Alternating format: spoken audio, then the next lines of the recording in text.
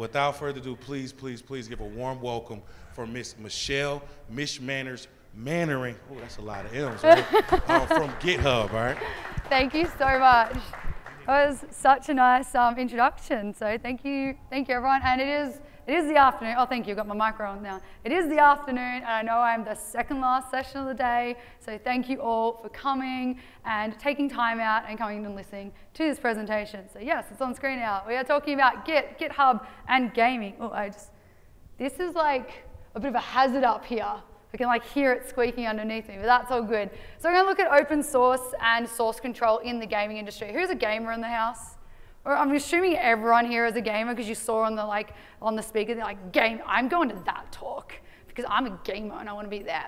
But before we jump into that, I am on the GitHub Developer Relations team. This is our beautiful GitHub Developer Advocate here. I have some stickers of this, so if you want some stickers afterwards, see me. You can follow GitHub on all the social media platforms, and you can also follow me as well. That's my Octocat, which you can also make your own Octocat as well, and I'll put a link up at the end to all the resources where you can actually build your own Octocat. So if you'd like to tweet or Instagram during the presentation, please do, and I will choose 2 really cool tweets that people tweet about my talk, and you can come and get some GitHub swag from me tomorrow at the booth. Swag that is not on the booth, by the way. This is my personal swag that I brought with me, so come along. So what are we actually going to cover today in this GitHub and gaming session? The first one, I'm just really briefly just going to go over Git, just to set the scene. We're not going to talk too much about that. Talk a little bit about collaboration and what I love about collaboration, and talk really briefly about GitHub, just making sure you all know what GitHub is. We're going to spend most of the presentation talking about this source control and gaming, which is going to be really fun. Talk about some open source game engines, and then finish up on how to actually get involved in gaming. Not as a gamer, because you're all gamers here, you're all involved in gaming, but how to get involved as a game developer, because a lot of people think that's quite fun. So really briefly, what is Git? Git is a distributed version control system. Who's been using Git in the house? Pretty much everyone. Fantastic, I don't have to go over this too much. But most of you will be very familiar with this if you're using Git. Obviously, it's a system that allows you to have a file, has all the versions of the different history of that file within the same system.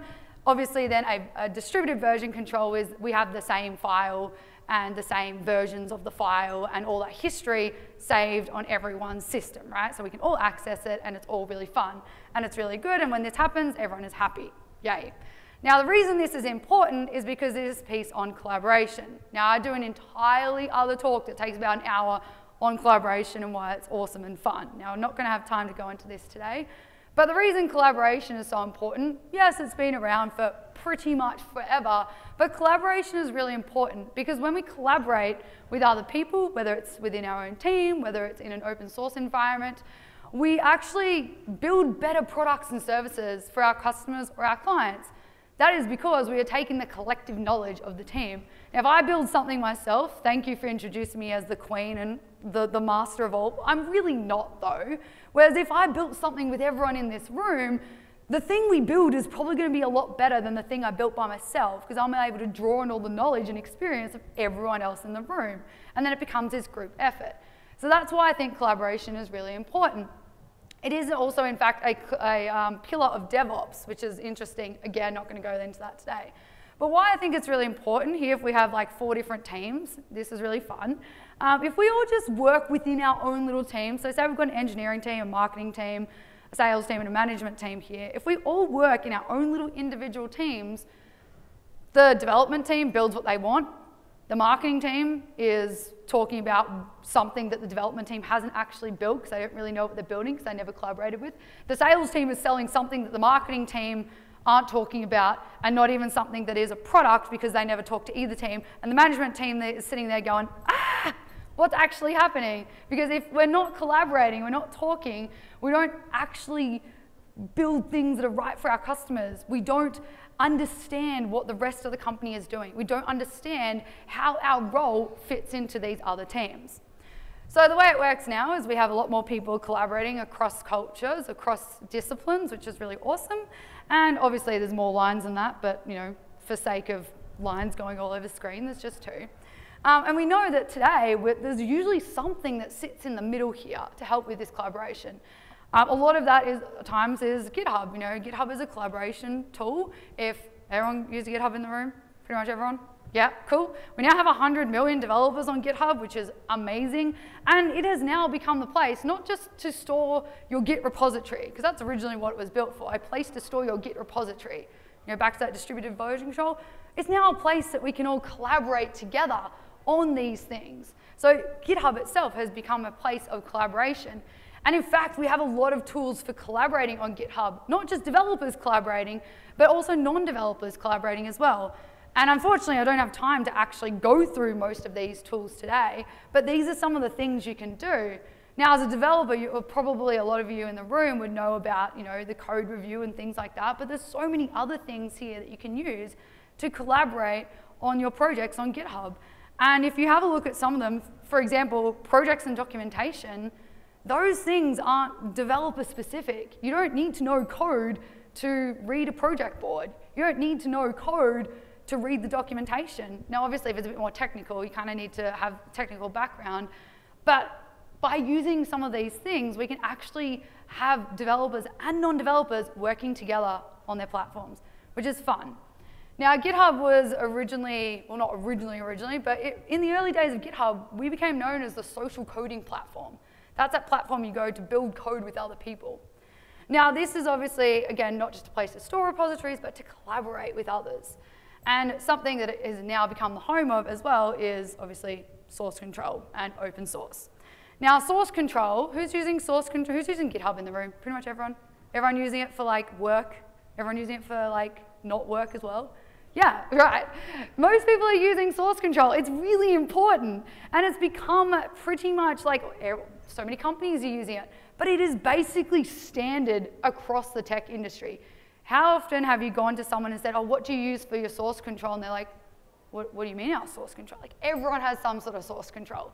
If they're not using GitHub, they're using something else, right? Source control is really, really important. But yes, it's standard across the tech industry, but what about when it comes to gaming? Gaming is very different, right? Gaming isn't just tech. It involves tech, but it's not only tech. And source control, when it comes to gaming, there's a lot of issues. Has anyone tried to do source control in game development? Yeah, and you're sitting there going, you should have seen it. Well, I was probably in a similar boat to you. I did this thing a couple of years ago during the pandemic, because I thought it was a great idea. And I built this little micro game using Unity, which is an obvious choice for a game engine, usually Unity or Unreal. And I built this mini game engine. They had a lot of things out there already. And so I didn't have to build it from scratch. I can build on top of it. But you know, this is my repository on GitHub, and I came across so many issues when it came to the source control. Because I'd done some projects before, you know, done some stuff during Hacktoberfest, built my own like little projects, and you know, it's relatively easy. I've come up against you know, some merge conflicts in the past, but you get through them. I came up against so many more issues when it came to, you know, doing this source control in these games. Now, one of the first things you'll come up against if you're trying to do source control on any type of video gaming is, one of the first things is the file types, right? So this is my repository here. We can see here that there's like different files. Like there's these Proj files, which is a Premiere Pro Adobe project file. You know, there's a lot of JPEGs, there's some videos. Now we know when it comes to Git and source control in development in like normal tech terms, Git is really good at handling code because code is a text file and it's relatively small, right? Whereas here, where you're already seeing that there's so many other things other than code in here, or other than text in here. Now, GitHub has gotten a lot better at actually showing a lot of these things now, which is really, really great. But, you know, we actually have some problems. Now, if we have a look at this, who's into Final Fantasy? A few people Final Fantasy fans? This, like, is a game that requires a lot of cutscenes. The assets required for this are massive. Now, this is like almost cinema quality, which is, you know, great. Has everyone played this? Don't worry, I don't go too far into this, so if anyone hasn't played it, there's no spoilers in here. But, you know, this type of asset is massive, and it's not a text file. It's not it's binary, it's ones and zeros. It's not like, and other numbers too, but it's not a text file. So it's really hard. Has anyone done video editing in the room? I know there's Francesca down. Anyone done something? Yeah. have you ever done just one version of your file and saved it and exported it? No, you haven't, right? And same with this. Have you seen any behind the scenes or anything like that?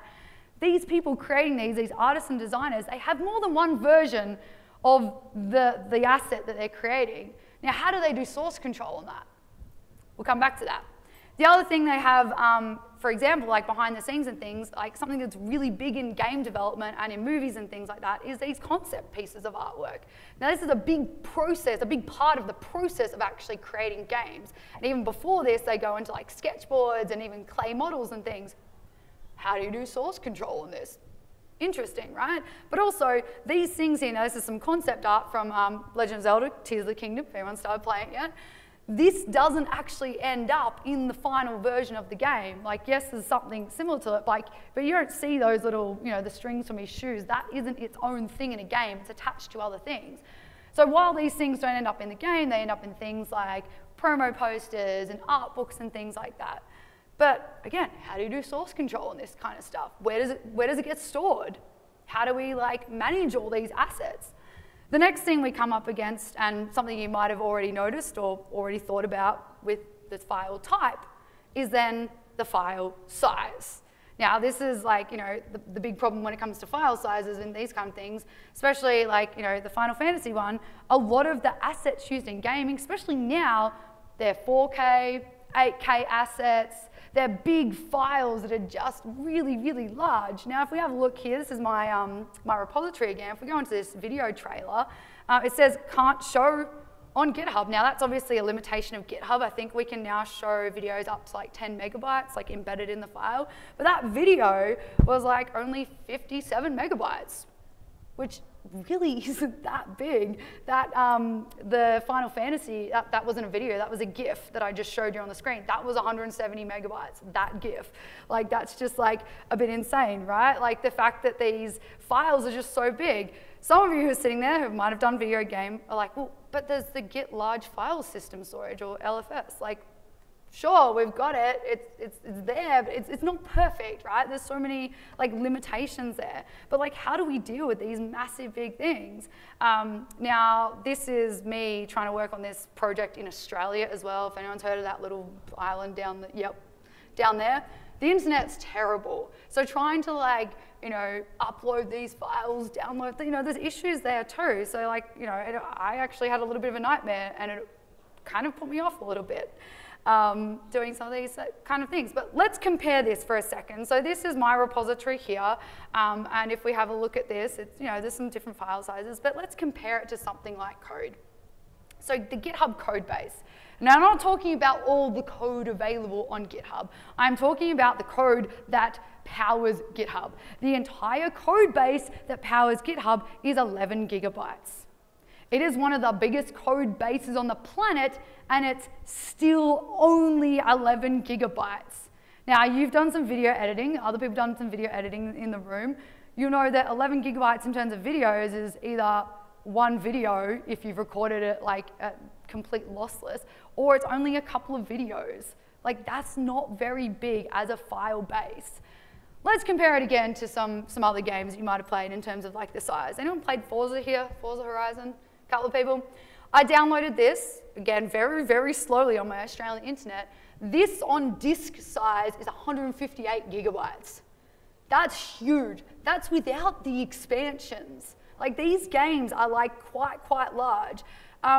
Do you all have like, it's not really a big thing here in America, but like cereal boxes and stuff? I remember like in the 90s, I opened up a cereal packet and I got this cool game called Age of Empires, came out of a cereal box on a disc. Did that happen here in America? Okay, it did. Yeah, so this game, it came on a disc, right? A physical disc.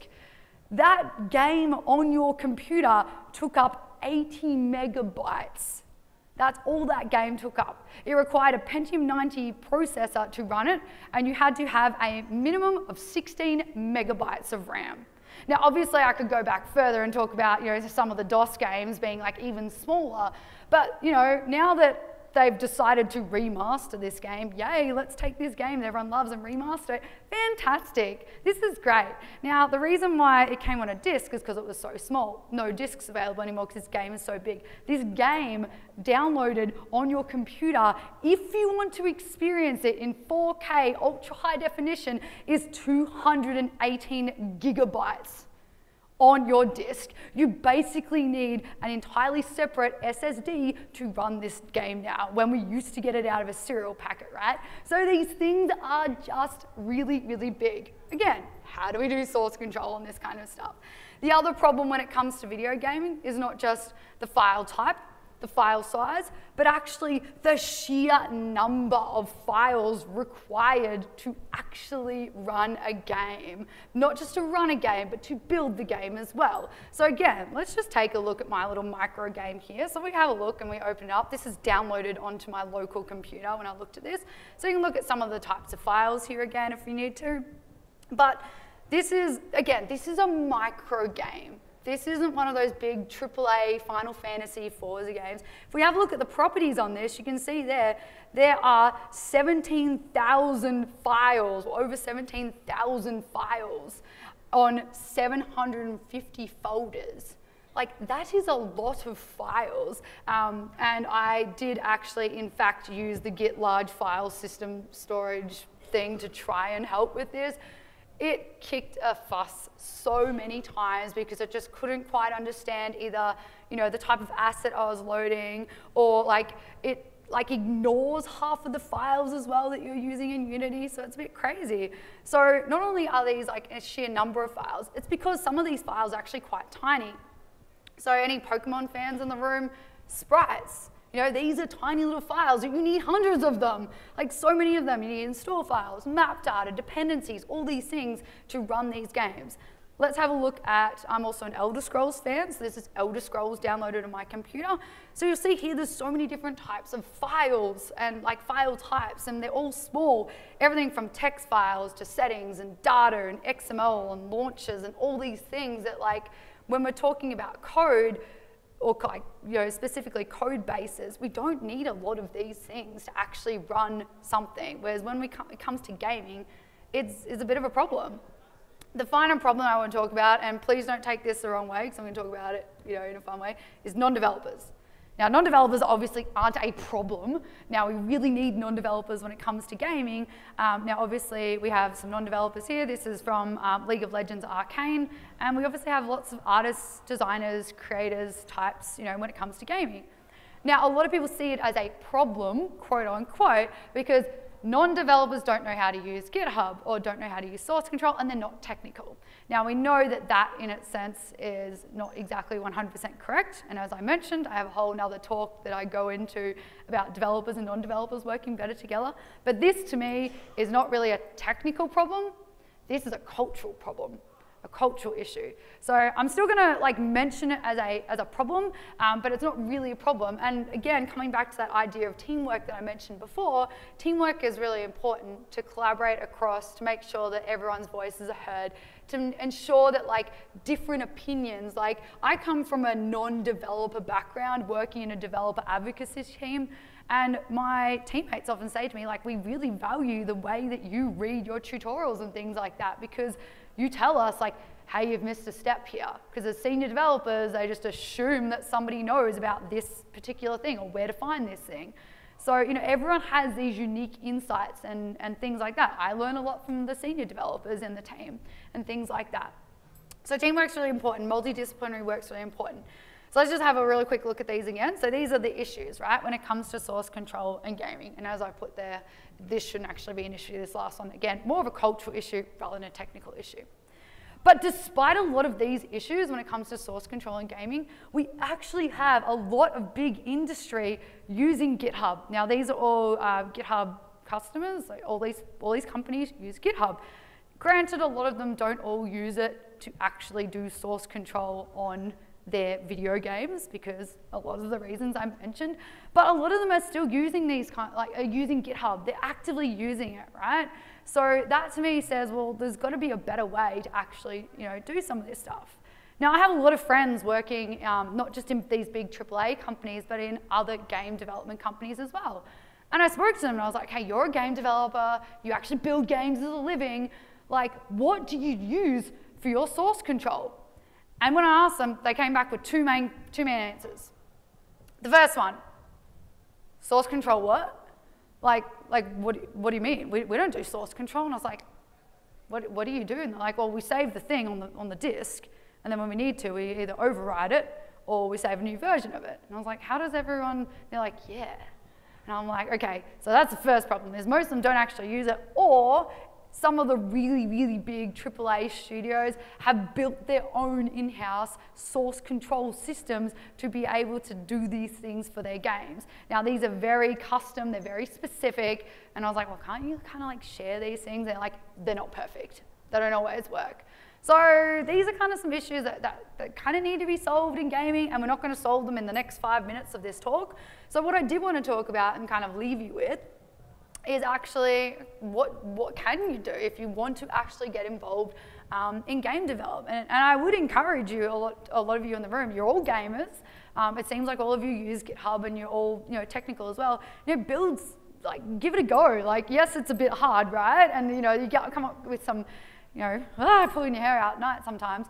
But if you are passionate about this and you want to do it, give it a go. And as you're going through that, understand some of the limitations and issues you're having, and then hopefully, as we all work together, we can collectively try and solve this. Now, again, we're not going to solve this right now. And also, if you don't want to solve it, because some people are like, but I just want to work on games, I actually want to solve the big issues, because that's obviously going to help out the big AAA companies, and I want to do other things. You can have a look at some of the open source aspects of gaming. So there are a bunch of open source game engines, which are really cool. Now, these open source game engines means that you can either take them and use them, or you can contribute to them. So here's a few of them on the screen here. So if you're into JavaScript, have a look at Phaser or Sprig. If you're into C++ or Godot. So check out some of these, they're really fun. There's obviously Unity and Unreal. They're not necessarily open source, but they are free game engines. I used Unity to build the Lego micro game that I showed you before. But these are really good to get involved in, especially if you're JavaScript and Python are obviously really popular coding languages. So there's a lot of people who work on these types of things. And it's a lot of fun, and a lot of these game engines are designed to help you build micro games. So when you're building the micro game, like the one that I showed you, you come up against a lot less issues than you obviously do in those big AAA games. So you saw that yes, I had a headache doing it, but it is possible to do source control on smaller games. The next one is to have a look at some of the game jams around. Who's done a game jam before? A couple. Yes. Hackathons. Anyone done a hackathon? More people done hackathons. If you enjoyed hackathons and you want to get involved in game dev, or just have some eyes on something a little bit different, game jams are super fun. You get to build a game in a short amount of time. You get to work with other people. It's really fun. So one of the things that we have every year, we do the GitHub Game Off. Now, this is a very open game jam. You can build anything you like for any platform using any open or any game engine, basically. You're not limited to anything. So some people, build things in Unity, Godot, they build things for mobile. I had someone build something for Switch one year, which was really cool. So we run this every year. The only criteria is you have to stick to the theme, and there's a cool theme every year, which is great. The other thing is there's plenty of other game jams out there. There's a global game jam that just happened relatively recently. JS13K Games is a really interesting and a really fun one. So has anyone heard of JS13K Games? Yes, there's a couple of people. Cool. It comes from a guy in Poland. He's actually a GitHub star. And you have to use HTML and JavaScript, and you have to build a game that is less than 13 kilobytes.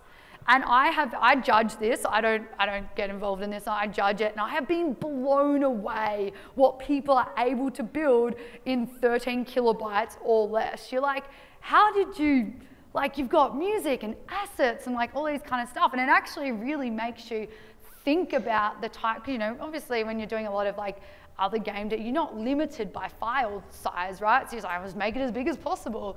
Whereas when you're like, you have a limitation like this, it really makes you creative and think like, okay, what do I not need? What can I make small? What can I reference in other places? It's really quite exciting. The other thing we've noticed with GitHub is there's quite a lot of activity happening around gaming on GitHub, whether they're open source game engines, people building games and putting up their, their games on GitHub. So what we've decided to do now is we have this new thing called Game Bites.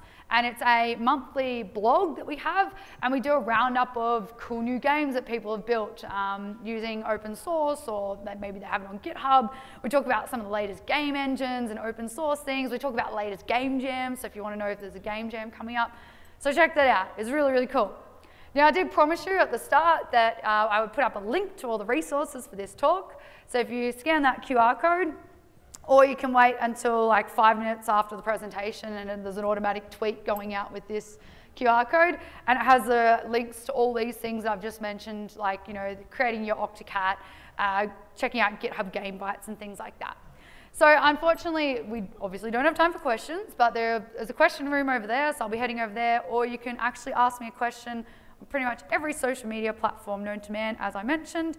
And I have 6 seconds left on the clock. So thank you all so much for being here and listening to my talk, and I hope you all get involved in game dev.